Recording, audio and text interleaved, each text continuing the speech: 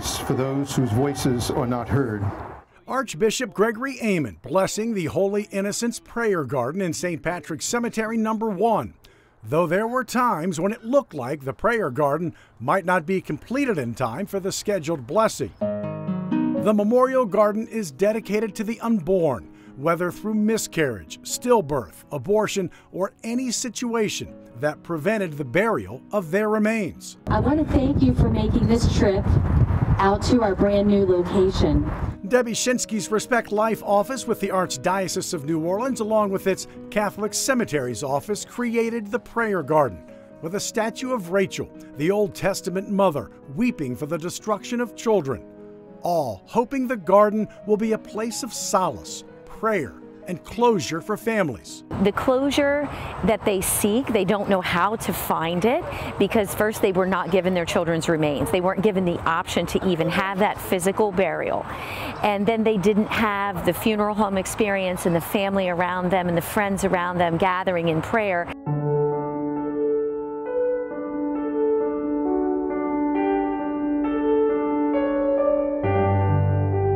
And today we remember in a particular way all those women who have lost children through miscarriage.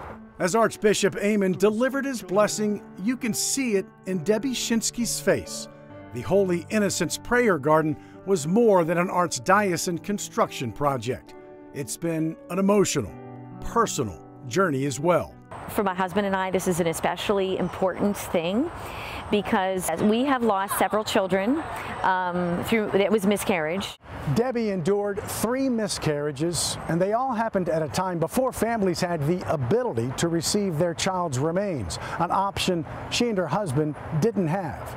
So the grieving process for closure is something she seeks from the same Holy Innocents Prayer Garden she helped build. Even if you were only pregnant for a short period of time, that child was there, and he or she left a significant void. To help fill that void, the Archdiocese of New Orleans will offer families an opportunity to place a bronze plaque with their baby's name on the granite base of the Rachel statue. And so to be able to, name the baby and be able to put that plaque on and have a place where anybody can come and pray is what we need for our Catholic cemeteries. They also needed a break in winter. Snow, ice, and freezing weather pushed the completion of the prayer garden to the very end. 2 days prior to the blessing, work was still being done and snow still on the ground. It's a miracle that this garden was able to be completed in time for this memorial service and blessing.